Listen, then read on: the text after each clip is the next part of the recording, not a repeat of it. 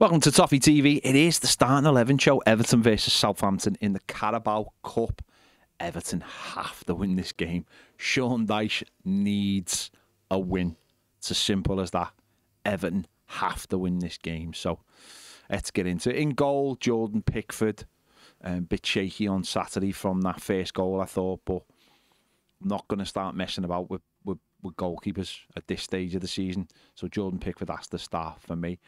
Back four, I'm going with Roman Dixon at right back.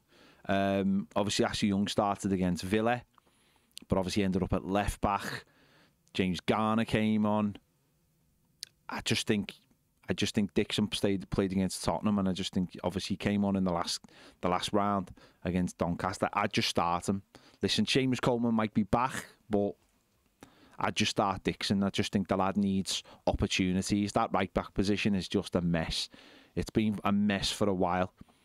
And yeah, Patterson might be back soon as well. He might be back for this game for all I know. We don't know because no one's told us anything. But I'm just going to go for Dixon and let a young player get an opportunity. He's got bags of pace, okay? Mightn't be the best defender in the world, but let's see someone else get stretched by a bit of pace. Let's see him going into the final third and having a run at some of their plays. Let's see him get himself out of trouble by that pace. It's a learning curve, is it? And this is a great place for him, or a great opportunity for him to take a chance. At left back, Mykolenko went off with illness. Now, that was Saturday. No, this game's Tuesday. Has he recovered in time? Who knows? But I'm going to go with Mykolenko because I just think that if there's an opportunity, if he's been, seen the doctor and everything, then there's an opportunity, then he'll start the game for me. And that makes, that seems to make more sense than Ashley Young starting anyway. So I'm going to go for Mykolenko. It's another stop-start moment for him in a stop-start, 4 or 5 months for him, after the Merseyside derby and then the Euros. So hopefully he's back fit for this game. At centre-back, James Tarkowski starts. And for me, he's been a little bit shaky of late. He missed the last round, but I think it's important to get games under his belt now because that sharpness just doesn't seem to be there. Now, if he's carrying an injury, then maybe the manager will see an opportunity to leave him out. If it is sharpness, then you play him. Obviously, I don't know that information. So I'm going to go for him to start alongside Jake O'Brien. Obviously, we saw him in the Premier League for the first time on Saturday against Villa, so he needs an opportunity to start a game. Obviously, he did in the Carabao Cup. And let's see what he's all about. He'll be up against Premier League players this time rather than League Two players. So he's got to get games. Branthwaite, we hope, is not far away from starting for Everton or being involved. So, but Jake O'Brien needs an opportunity, and this is that game. Ahead of them in midfield, I'm going to put James Garner in there. Obviously, he came on at right back at the weekend. Was involved in the last game in the League Cup. I think this is a good opportunity for him to start a game back in midfield.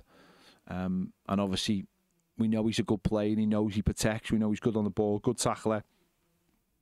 Good opportunity for him. And alongside, I'm going to go for Mangala, who obviously came off the bench against Villa as well. Good opportunity for him to play his first minutes for Everton from the start of a game. See what he's all about. Gives Adesanya Gay an opportunity to have a rest, and Tim Irabunamu, who has looked good at home but not necessarily good away, and just gives an opportunity for someone else just to see if they are good enough to go into the Everton side. And ahead of them, I'm going to go for Dwight McNeil. I think he's done well in that position the last couple of games, so leave him in there. Another opportunity to score some goals, get some assists, and keep progressing with the confidence in that role. On the left-hand side, I'm going to go for Ndai. Obviously, he's been playing well there so far this season. Again, an opportunity. He's done well in the last couple of home games, that League Cup game and the game against Bournemouth, obviously, done very well.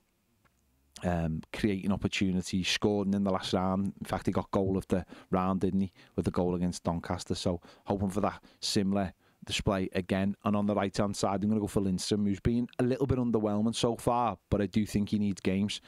I think this is a good opportunity. Jack Harrison has been a bit hit and miss, which is pretty much Jack Harrison trait.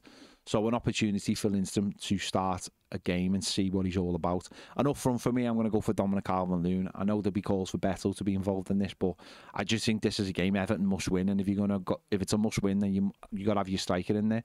He scored 2 in his last 2, and I know people will say he should have more, but he had scored 2 in his last 2, and this is an opportunity to keep that going. We're a much better side when Dominic Calvert-Lewin's in it, so for me, he starts up front. There you go, that's my 11. Let me know your thoughts in the comments. Who do you think should be starting for Everton against Southampton in the Carabao Cup? Let me know.